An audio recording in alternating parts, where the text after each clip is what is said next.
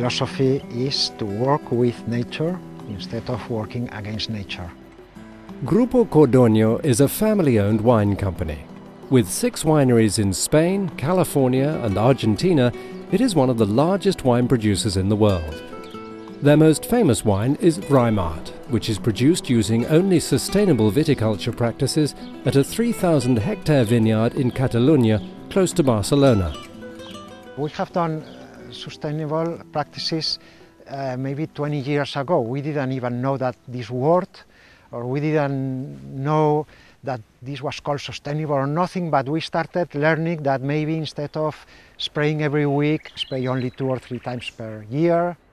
At the beginning, when you stop doing something, like applying insecticides or hunting, you feel that you are creating a new imbalance. But sooner by sooner, this recovers a natural balance again. And this is a question of patience, just to wait that nature make its own way. Today, the vineyard has created a certified sustainable model that uses an absolute minimum of pesticides, insecticides, compost and water. To do a sustainable viticulture, it's necessary to apply the exact input, let's say water, fertilization or even pest control, to each specific area. To do so, we need a very good monitoring to know where is the problem and how big is the problem. We need something that is specific, only treat that specific zone that has the problem. And the consequence of all that will be more biodiverse environment and at the end a natural balance that self-regulate the whole thing. Monitoring is one of the most important tools for controlling the health of the vineyard. The farm uses modern technology, such as a GPS system, when, for example, adding compost to the vineyards. Here we have a map where we have identified some weak zones that we know that are less fertile than it should be. So having this technology, we are able to apply the natural compost only in these zones. Instead of applying the natural compost in the whole block, what we do is apply it only on those zones that we know that they are weaker than should be. Yeah, the machine will start from here, from the road. We'll move on applying the compost, and when it reaches this point, the GPS will tell it to stop the machine, so we'll stop, and once again, when it reaches this zone, we'll start on the machine and continues applying the compost. And going up and down, it will apply the compost only in the right place. Producing wine based on sustainable practices, making use of a rich and diverse variety of microorganisms, insects, plants and animals, has proved to be beneficial on many levels. Since we apply this concept of sustainability and integrated production, we have noticed benefits in many directions. We have noticed that we have more biodiversity in our vineyards. We have noticed that we apply less labor because we only apply those inputs that are strictly necessary, and this is because our monitoring has been improved.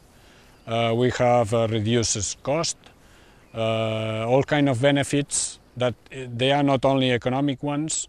We have improved the quality of the wines. So it's the only way. No, there is no other direction to go if we want to have a future. One of the many sustainable practices the vineyard employs is the use of cover crops. Every second row, the space between the vines is covered with planted or natural crops, depending on the condition of the soil. This helps to limit soil erosion, adds nutrients back into the soil, improves water penetration and increases the biodiversity within the vineyard. The cover crops are left untouched throughout the growing season, and after the harvest they're ploughed back into the soil and allowed to decompose naturally. Having a cover crop, we have much more diversity and complexity within the soils. It's not a monoculture. Here we have a blend of grasses or leguminous, cruciferous, different types of weeds, This is the nice thing when you see plenty of life. There is all kind of very small insects. In a cultivated soil there is nothing. See all the roots here? This is nice. These nodes here, this is a symbiosis of bacteria that together with the plant it fixes the nitrogen naturally. So in many of these fields you don't need to apply any nitrogen for years. Yeah, look here, there is a pot. And these are all what we see is the big ones, but there is thousands of small bacteria and microbes and everything. The Rijmaart winery does not permit hunting on its property, protecting the larger animals that live there. Before this no-hunting policy was implemented, starlings would damage the vines and grapes, adversely affecting wine production.